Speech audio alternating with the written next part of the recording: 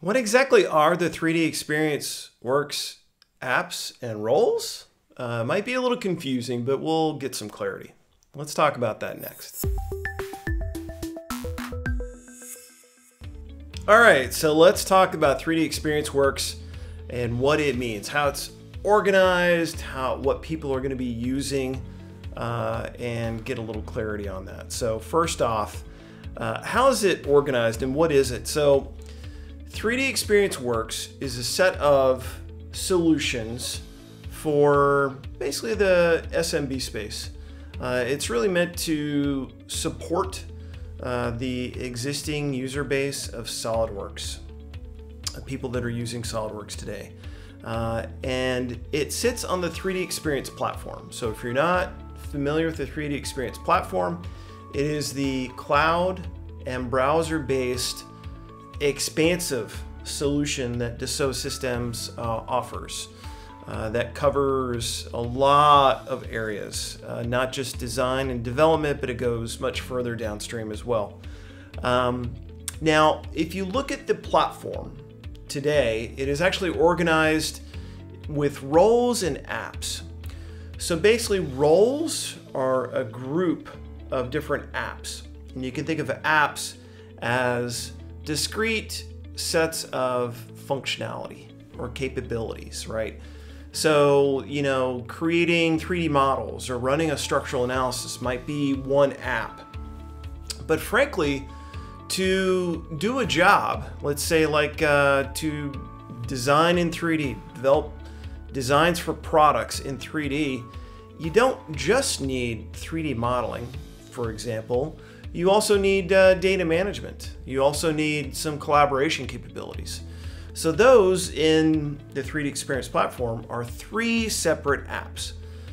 Dassault Systèmes has grouped those three apps together into a single role. For example, for 3D Experience Works, that would be 3D Creator.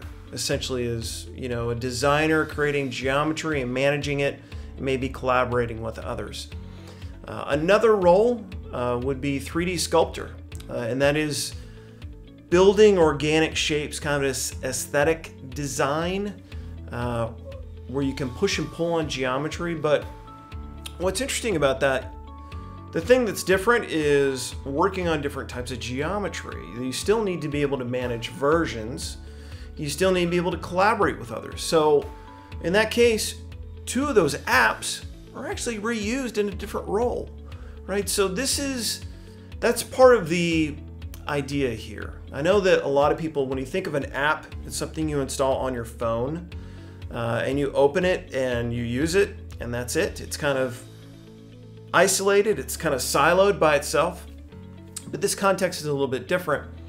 Apps on the 3D Experience platform are discrete sets of functionality that many different roles might use, and roles are conglomerations of multiple apps. Okay. Another example is the structural performance engineer, professional engineer. That allows them to run and execute and set up structural analyses. And again, you see some overlap with that as well. So, so that's the idea with roles and apps. Now let's zoom out for a little bit. If you're using SOLIDWORKS CAD as a desktop application, you can exchange models and information with the 3D Experience platform. They're designing interoperability into both ends of it, right? So you can take a model into 3D Sculptor, you can take it into 3D Creator, you can take it into the structural professional engineer roles, and kind of go back and forth, right? That's good. The other kind of perspective on this is there seems to be a convergence, right, of SOLIDWORKS and the 3D Experience platform. And that's a good thing.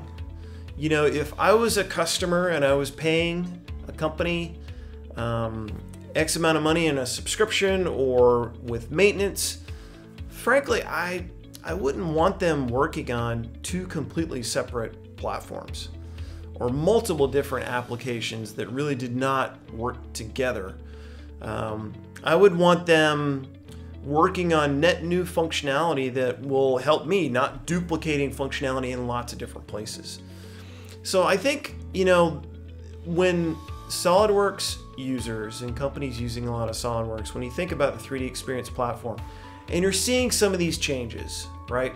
I think ultimately, you know, think about it in terms of you want to get net new functionality, you want to get new capabilities, and you want to see that in a place that's going to have long-term viability. And the 3DEXPERIENCE platform, based on everything that Dassault Systèmes has talked about, that is the platform of the future. And you know, if you look at cloud platforms, you look at browser access, you look at collaboration, just fundamentally, if you look at fileless design and product development, there are just some fundamental advantages of working in the cloud over working on a desktop. So that's kind of the big picture here. You are going to see a convergence of that over time. And frankly, if it was me, I would want that. That's it. Take care and talk soon.